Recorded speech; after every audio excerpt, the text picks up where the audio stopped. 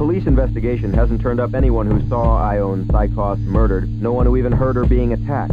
She was killed early Saturday morning in the backyard of a neighbor's house.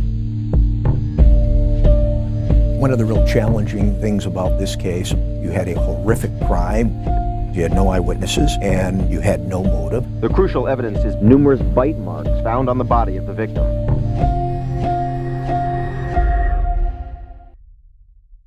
Robert Lee Stinson was soft-spoken and lived in the neighborhood. The forensic odontologist told the detectives, you are looking for a guy with an abnormality in one of his upper teeth. Police spoke with him. He was very noticeably missing a front tooth. And therefore, the bite had to be inflicted by a dentition identical to that of Mr. Stinson. You have this dentist who has no reason to lie, who comes in and tells you this is rock-solid science. It's really quite astonishing. It's the one thing that gets me truly agitated. It's because there's just no science to support it. I mean, all I could rule on is what I had in front of me. The expert testimony made a lot of sense at the time.